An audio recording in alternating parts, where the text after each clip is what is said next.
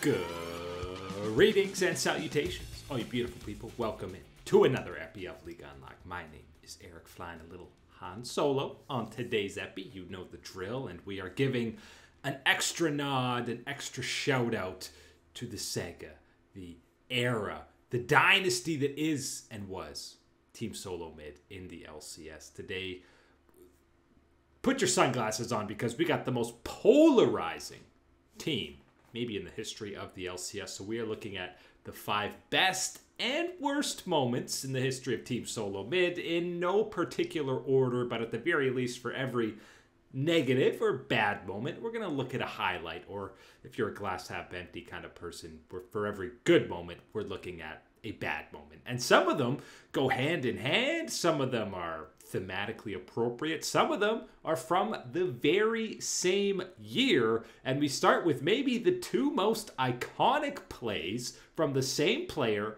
on the same champion in the same year. Yes, we're talking about Lucian. Yes, we're talking about Doublelift. And let's look at the good side first.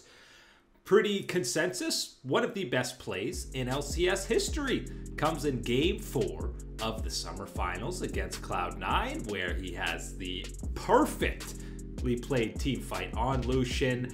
There's the Weaver's Wall. Bjergsen gets picked off easily. It ends up being a triple kill for Hanser, but it's all the work is done for Doublelift. It's the immaculate team fight out of him. He ends up doing like 12,000 damage or something crazy. You've got the great call from Azael about him turning the team fight. TSM is at a goal deficit at this point in the game.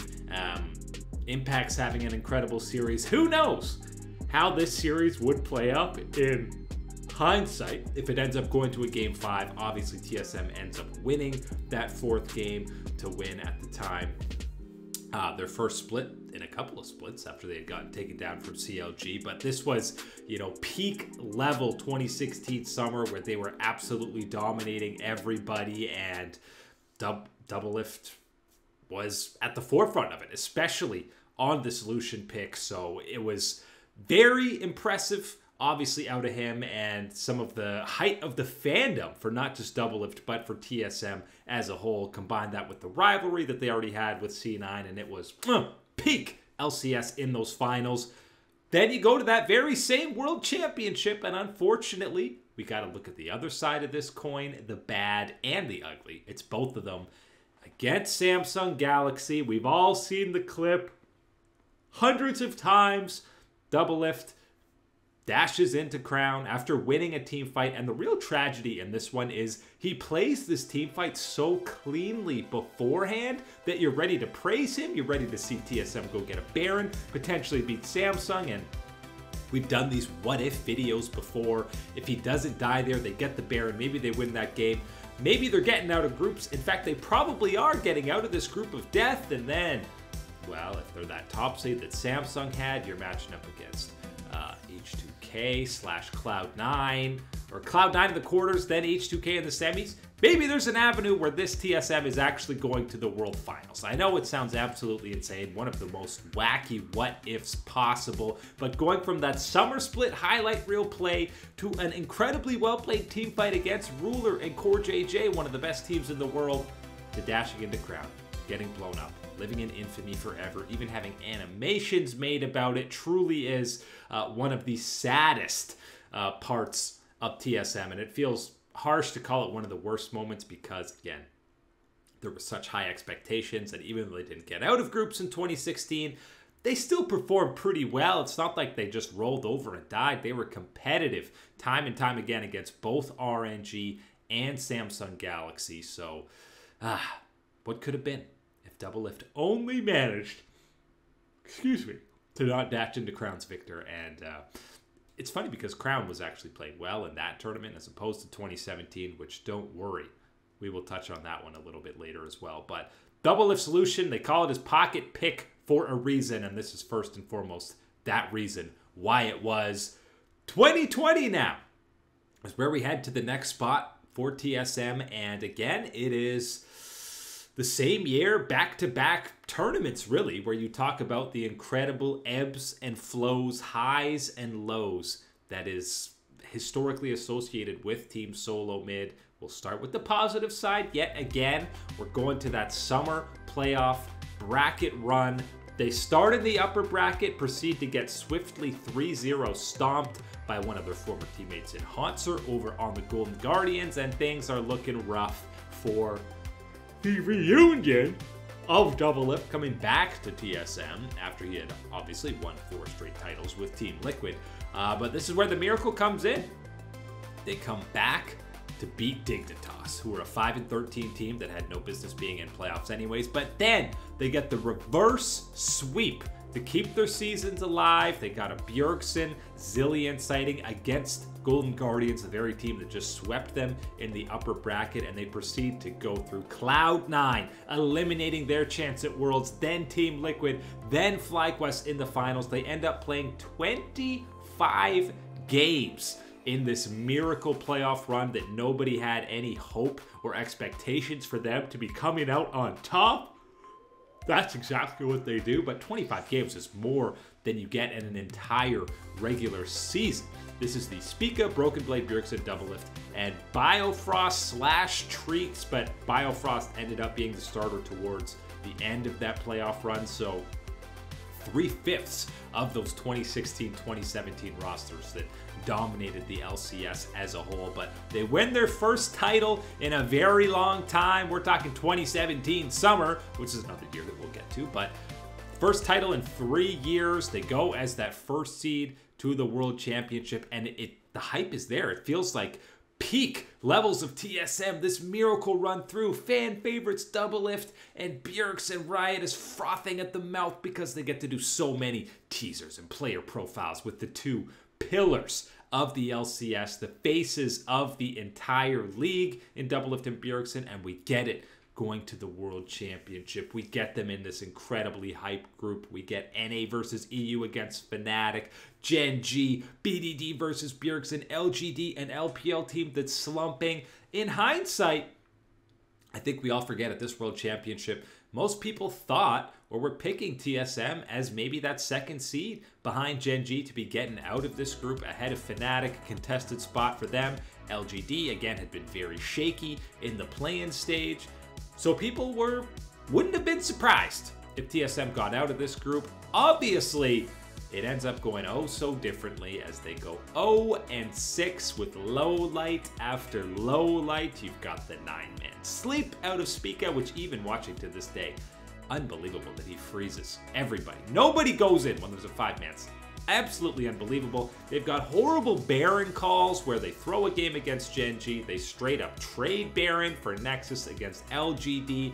Selfmade is one-shotting people on Evelynn, just walking up and stealing dragons. It is a full-fledged montage of ineptitude from this TSM first seed. Obviously the first seed ever to go 0-6, not pick up a single game. So it's back-to-back, not back-to-back years, but 2016 and then 2020. The highs of a summer split, capturing a title, looking so good. And then the lows of disappointing on the international stage, which again is the theme, the mantra of TSM over the years. The 2021, though, particularly poignant and bad because you have that climb up miracle run in the playoff bracket after such a long year of games, and then the absolute steep off a cliff descent from that first seed to a 0-6, and a speed run to the airport. Memes are officially born for this TSM roster, and it is truly the ebbs and flows, the highs and lows that we get out of one team solo mid roster. Now we transcend a little bit back to the peak, the heyday, the good old times of TSM in 2017. For me, the highlight is the entire summer split, really, because they were so incredibly dominant in both spring. That's when Wild Turtle was there. Doublelift comes back for summer after taking a split off. You get the old band back together, and they look damn good throughout that playoff run. You go to the finals against Immortals, and We all remember this fourth game because it's where IMT gets a 10K, really an 11K gold lead. Not a single kill to the name of TSM. They look done and dusted. And then there's this absolutely ludicrous comeback where they go on a 20-1 kill score after going down 7-0 to come all the way back from an 11K deficit to end up winning their third, at the time, the only team to three-peat in the LCS. Obviously, Team Liquid would go on to break that record, but not at the moment, not at the time. TSM are at the very tippity top of the LCS, and then coming back from such an impressive deficit, I feel like fully cemented that, again, the same roster that we saw in 2016 Worlds, this was it. This was the redemption. They were going to go back. You're excited about what they've been doing at the LCS. You're excited that, again, they've reached, maybe even exceeded what you saw out of 2016, just running it back with the same five. The development is there. The synergy is there. Everything looking online for them. They're clearly the best team in the LCS, single-handedly raising the level of the entire league, of teams like Cloud9, of teams like Immortals, who made their first finals and learned some valuable lessons that they proceeded to not execute at all at the World Championship. But again, now in hindsight, 2017 Worlds is the infamous 0-10 Week 2 out of North America, and unfortunately, again, in the same year, back-to-back tournaments, the incredible highs of a three-peat 11K deficit comeback to the World Championship, where they had the group of death in 2016. They are granted, blessed by the Rito gods with a group of life featuring World Elite, Flash Wolves, and Misfits. Misfits, full of rookies, guys making their debuts at the World Championship, and it's a 2-1 start for TSM. They look good. They honestly look like the best team in the group. This is it. This is the team looking for redemption from failure at the 2016 World Championship. The three-peating LCS champions. This is the time to swiftly poo-poo the bed in that Week 2. Not only did they not make it out of groups, but the level of ineptitude that they show. They have a chance to clinch a spot. They have to beat a 0-5 Flash Wolves team. They don't just lose to a 0-5 Flash Wolves team. They get completely massacred and demolished on the Rift, and they follow that up with a tiebreaker performance against Misfits that is absolutely abysmal. They had already rolled over against World Elite earlier, and they just didn't show up. They become so incredibly passive that this is where the memes of TSM just sitting there waiting for the game to end fully come true. And in 2017 is such a bigger failure than 2016 to me, because A, you've learned from that first run at the World Championship. You were competitive against teams that ended up finishing top 4 or going to the World Finals in a much more difficult group. You were more competitive.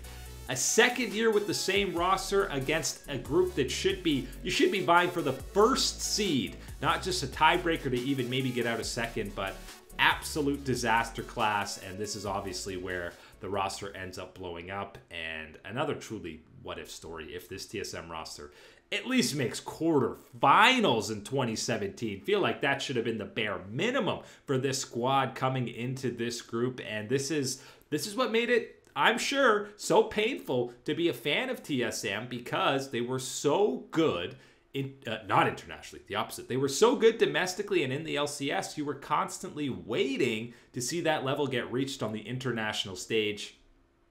It obviously never did. Time and time again, they never reached that level that they were at in the LCS. Of course, the competition level is at such a higher level. That is the main reason why, but 2017. That World Championship was a real painful one for all TSM fans. Now, we don't even need to go internationally for this next one. And those are the first three, they were all in the same year. You could have a best and worst moment. This one, we're stretching a little bit for themes. We're talking specifically a tale of 2 Game 5s. Let's start the good way. We're going way back to 2014. Bjergsen captures his first LCS title. It comes against Cloud9, but before they even got there, this whole run, I think people were sleeping on TSM as a whole because they had swiftly gotten trounced by Cloud9. in the spring split, 3-0 in the finals. This is the year that LMQ is in the league before they implemented a import rule. It was 5 Chinese players, but TSM didn't win a single game against LMQ in the regular season. They proceed to win a Game 5 semifinal matchup against them. Dyrus is fired up. He's screaming, excited to get a solo kill against Ackerman. Then we go into this Game 5. They're kryptonite against Cloud9. They have not beaten them in back-to-back finals. We go to that 5th and decisive game. This is the Wild Turtle Quadra kill where he gets disgustingly lucky with some crits, but hey, doesn't matter. They win the game. Everyone's fired up. TSM is back at the top of the table. This is a rare. It actually translates to Worlds because they finish top 8 and take a game off of Samsung White, who were the eventual world champions, even though Samsung White was definitely trolling in that game after they'd gone up 2-0. But we digress. Doesn't matter because they won the game. They had a solid performance at Worlds. This is peak TSM. Yes! This is my favorite team in the LCS. Heck yeah, man. Bay Life. We love to see these guys perform. So, 2014 Summer and Worlds, you can just look on and reminisce with only good memories and good vibes. Then we jump forward. That Game 5, both Game 5s went great for them. Game 5, 2019 Spring. Finals against Team Liquid.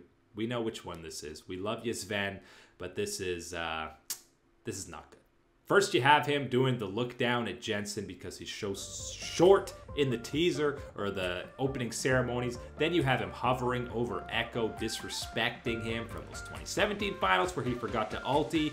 And then Sven proceeds to go walk into a Skarner and get caught out. He has absolutely no business being there, and he has talked about this countless times, saying there's no way the Ezreal should ever die here unless he gets caught out by the slow from Skarner, proceeds to whip his E, gets caught out. Not only once, then there's a moment later in the game where he arcane shifts forward into a bush, and Jensen proceeds to, pop him and get full revenge for the taunting that Sven put on this poor guy, and then they lose. And not only did they lose that Game 5, TSM was up 2-0. They get reverse swept and then bounce back to have a dominant early game in Game 5 before throwing it all away courtesy of Sven. This is MSI was on the line. We had been waiting a long time to see TSM get back after a disaster of 2018 that we saw out of them. Broken Blade looks devastated. Acadian, this is the only opportunity he ever gets to be on that big stage, to go to an international event, and it is taken away from him. Obviously, we've heard Sven talk about time and time again how that's one of the most painful losses, I imagine, for him. Painful moments because so much of it he took on his shoulders. Even when his teammates are saying, it's okay, it's fine. He's saying, no, it's not. I got caught out and lost us the game finals and ruined our chances to go to MSI. Which sounds harsh, but is kind of true. Now, in hindsight, this Team Liquid roster did end up upsetting Invictus Gaming at that MSI event that they qualified for because of this game. Would TSM have done the same? I'm going to say no. So, as an NA fan, you should be happy that Team Liquid ended up going and got the upset against IG. But as a TSM fan, absolute pure devastation for how things played out in that Game 5 for Sven. Truly a tragic loss. Then we get to, and again, these are in no particular order, but I think the worst of the worst comes here, so much so that we're going to start with the bad stuff first. And this is a tricky one. It's hard to look at a specific spot, but really 2021 to 2022 TSM. Because number one, you have all the off-rift drama. You have Peter Zhang taking money from players, sending false VODs for players coming over. You had all the stuff with Reggie too, but specifically the Peter Zhang one let's talk about, because this is the era where Kaiduo and Shenyi come over, and you heard Spica, who was on this roster, talks about he was showing the wrong VODs, saying, look at this Kaiduo guy, he's popping off, and it wasn't even him. It was some other random player from the LPL, but who knows what kind of influence this had on him actually signing with the team. But these guys come over. Peter Zhang, Spica again says Peter Zhang was the only one speaking Chinese, doing all the communicating, taking loans from players, so much inappropriate stuff. And then you combine it, TSM has a 1-8 start with this Kaiduo Shenyi lineup. It didn't feel like this was the same team that you would see in 2017, dominating, even 2019 being in finals, 2020 miracle runs. This was painful to watch, to see one of the most iconic brands and organizations in the history of the LCS just absolutely floundering on and off the rift. Thank goodness Spica got the hell out of there after this year and went over to FlyQuest, even though things didn't go so great for him. Still better than being on this TSM dumpster fire. I'm surprised he even was able to bounce back for how poorly at times he was treated on this TSM squad, but mainly the off the rift stuff with Reggie and Peter Zhang, just absolutely terrible for TSM and North American esports as a whole. Quickly, we'll touch on one more positive highlight, and that is IEM Katowice 2015, one of the biggest trophy cases and accolades for TSM, and I know people like to poo-poo on this tournament because you say, well, who did TSM actually beat? They beat CJ Entus, who were not looked at as the best team in the LCK at the time. They didn't have to play GE Tigers, who were dominating everybody in that spring split because World Elite, a 10th place team, LPL team at the time, got a massive upset against them. So TSM only beat this World Elite team. They beat the Flash Wolves and CJ Entus, but I don't care. It was still an IEM event, still international claim and recognition, and it is really the last time you're talking about a North American team winning an international title. Even if the competition wasn't of the highest level, there were still plenty of other big teams there. This was SK Gaming's Forgiven roster was there. Cloud9 was there because they had won a previous IEM event, but this was honestly dominant from TSM from start to end this whole tournament. You got to see Bjergsen on Zed popping off. Assassins were more on the meta. It was the debut year of Santorin, and he looked great. Wild Turtles aggressive as ever. This was peak TSM and their fandom spreading internationally. So still one of the most polarizing organizations. The highs were so incredibly high and the lows were so incredibly low. We will miss TSM as a brand. Let's hope we see them over in another region at some point. But that is it today for League Unlocked. My name is Eric. You people stay beautiful as always. Thanks for watching, and we will catch you on the flippity flip.